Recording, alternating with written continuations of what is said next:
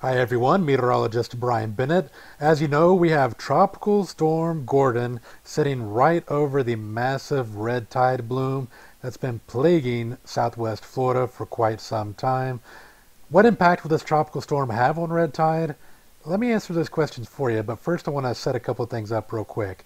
First of all, here's an aerial view from a drone showing the brown, murky, toxic water that is associated with the red tide that has resulted in hundreds of manatees and dolphins and sea turtles that have been killed by the neurotoxins and the lack of oxygen in the water.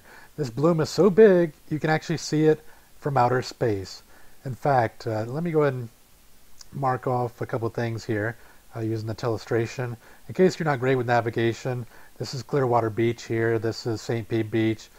We have downtown Tampa over here, Anna Maria Island, Bradenton, Sarasota, and then Venice down to Boca Grande, and the opening of the Caloosahatchee River, and Sanibel Island right there.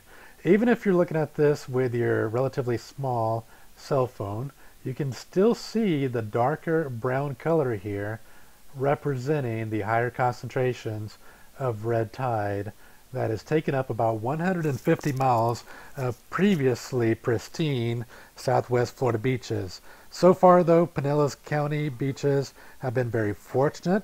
The high concentrations have remained about 5 to 10 miles offshore, which means Pinellas County hasn't seen the massive fish kill or this brown murky water make it ashore quite yet, and cross my fingers that doesn't happen. Of course, areas farther south, Holmes Beach, Lido Key, down to Venice, and Sanibel especially, you've been dealing with this for quite a long time, and I know you'd love to see your beaches back to normal, pristine condition.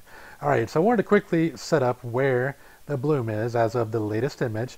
Of course, that picture was taken yesterday morning from the GOES 16 satellite.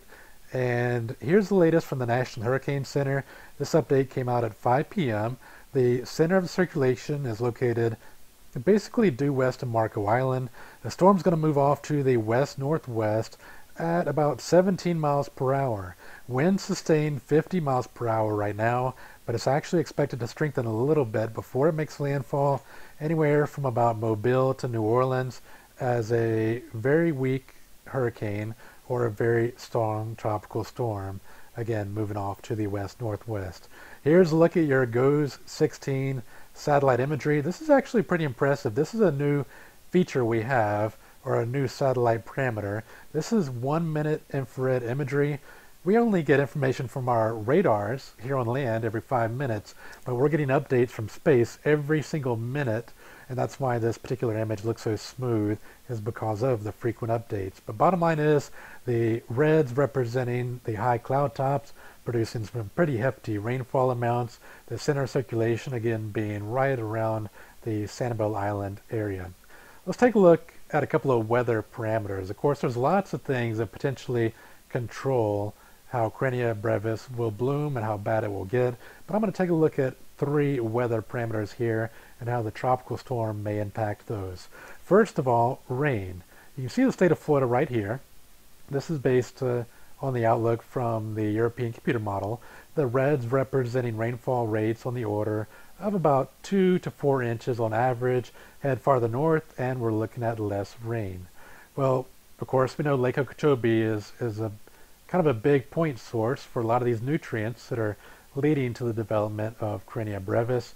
Of course, we have the sugarcane fields nearby. We have along the watershed, we also have the septic tanks. We also have the cow pastures. Well, some good news here. We're not looking at a lot of rain occurring over those locations, so we're not looking at a huge nutrient runoff into Lake Okeechobee. So I don't think we're going to see much of an impact as far as an increase in nitrogen and phosphorus due to runoff from nearby land.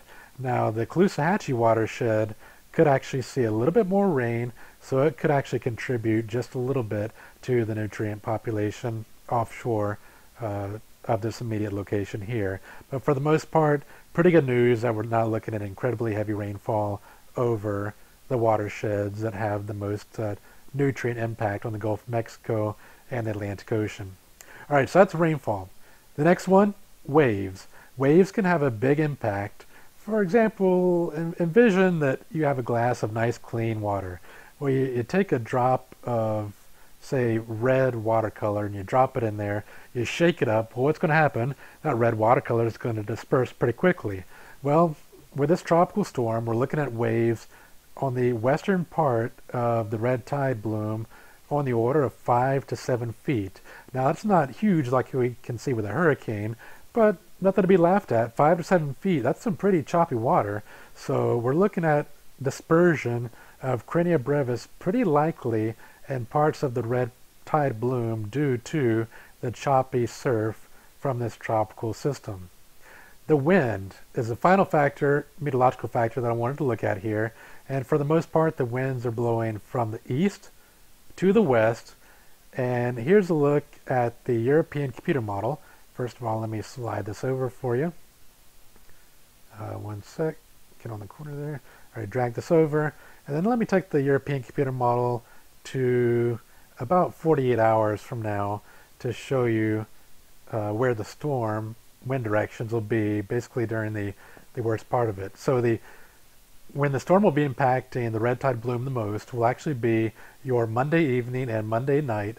And that's when winds will be blowing from basically the east and the southeast. And that's what these little arrows here represent. And in case you can't see those, the winds are blowing clockwise, or excuse me, counterclockwise around this area of low pressure, which is typical for any tropical system.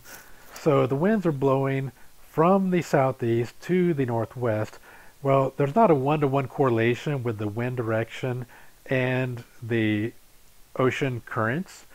In fact, due to the Coriolis effect, or something called Ekman fluid dynamics, you actually get a little bit more of a northerly flow of the top ocean water layers, or the Gulf Ocean water, like the Gulf currents, due to an easterly wind. So with, I'm kind of flubbing this up here, but the bottom line I want to show you here is due to an east and southeast wind, the primary ocean current on top of the Gulf of Mexico is going to be to the north over the next 24 hours or so. So that's not really great news, as that's going to take some of the Crania brevis dinoflagellates to the north to areas that were previously pristine. Hopefully, though, with this slight northwesterly component, it will continue to keep the higher concentrations offshore of Pinellas County, but nonetheless, not great news that we're going to see it push to the north. It could be worse, though. A wind blowing from the west to the east would quickly take the high concentrations and bring that murky water to the immediate coastlines, anywhere from Honeymoon Island all the way down to the Florida Keys. So it could be worse, but nonetheless, we are going to see a little bit of migration to the north. At the same time, though, we are seeing that dispersion as well. So hopefully the two will end up canceling each other or even have a net positive effect. All right, so let me quickly summarize what the tropical storm influence is going to be on this red tide. First of all, the choppy water is going to help to disperse the higher concentrations of Crania brevis a little bit. So that's some good news. That's positive. As far as negative, the north-northwest currents are going to bring Crania brevis into some previously pristine water a little bit farther to the north. So that's a bit of a negative effect from the tropical system. What will have little effect, the rain that's occurring over land and around the Lake Okeechobee watersheds is not going to be really enough to add any great nutrients to Lake O, or eventually water that's coming out into the Atlantic and the Gulf of Mexico via the Caloosahatchee and Channel 43 and 44. So you don't have to worry too much about that. The rain that's occurring over the land, or excuse me, over water, is not going to dilute Crania brevis very much either. The amount of rain that's going to fall compared to the amount of water that's in the Gulf of Mexico is fairly negligible, so not really much of an influence from the rainwater falling over the Gulf of Mexico. Also, little effect, the choppy water and the upwelling is actually going to reduce the Gulf temperature by about 1 to 3 degrees, but the optimal temperature for Crania brevis is between 72 and 82 degrees, so we're still square in that ideal area for the algae to develop. So despite the water temperatures decreasing a little bit, it's not really going to have much of an effect. All right, so you've seen the facts. I'll kind of leave it up to you whether you think the net effect will be positive or negative. I look forward to personally seeing this satellite image once the clouds have cleared to see if perhaps the higher concentrations have indeed dispersed and diluted a little bit. I'm hoping so, cross my fingers that is the case, but for now that's basically what I'm expecting to happen from this tropical storm. Alright guys, I'll show you the new and updated satellite images as soon as I get it, once the clouds move out. Till then, have a great and safe evening.